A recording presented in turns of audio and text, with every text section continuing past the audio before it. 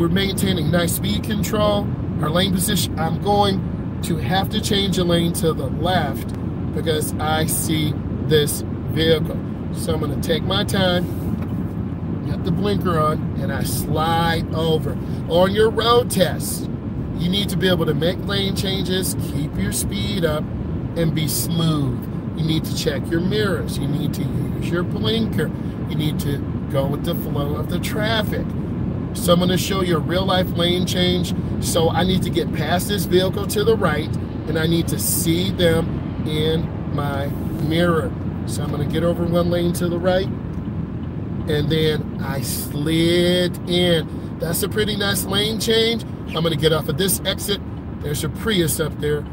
Those things get crazy mileage, but I'm too big for those. So I'm going to squeeze my brake. I'm at 67, too fast. Slow down here. If I hit a patch of ice, I'm going to go off the road to the left in the ditch. I am not trying to do that. So this is your cloverleaf. Got some warning signs, guide signs. Got a warning sign.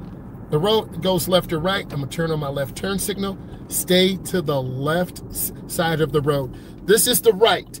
If we're making a left, we get on the left side. If we're making a right, it should be on the right side. So I'm coming up, but I cannot. It's green. I look left and right. And then you're going to see me go up.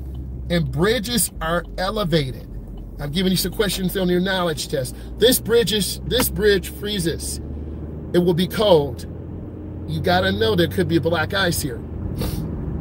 So I'm going to take you through this other area that I take students to work on steering.